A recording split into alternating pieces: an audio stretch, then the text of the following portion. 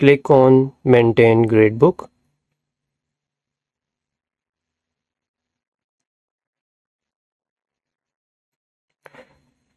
Then click on Change Class. Click on Change Term and select Current Semester and press Continue. Here you will see all the courses assigned to you. Click on Gradebook for any theory course. Then click on Class Assignments.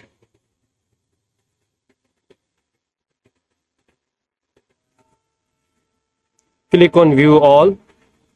Here you can see all the class assignments are there.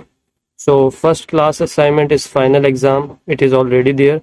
You can select the maximum and minimum points 50-50 and make sure the begin date and due date of each class assignment should be within the dates of your term, as you can see on the top, 8/7/2023 to 31/12/2023. It is the starting and ending date of this term. So class assignment begin date and due date should be within this date range. Otherwise it will give you error. Now you can create your all the class assignments for your course. Final exam assignment category is done.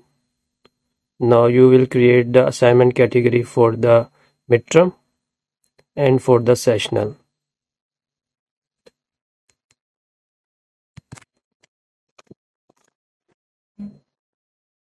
Now here we will select the midterm and we will use the same name for the description and short description.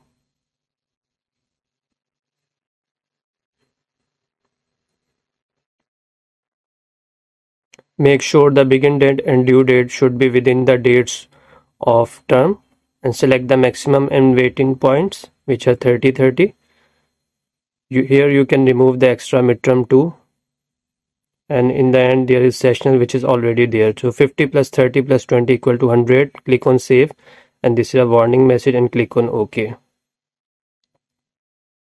After that click on category weight.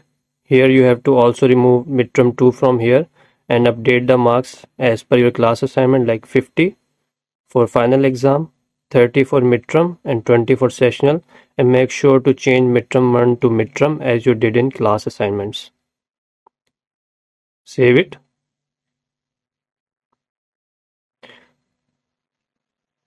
Now click on grading scale. Here is the grading scale. If it is not there, you can have to create this grading scale by clicking on plus buttons, like there are marks and grade for each grade.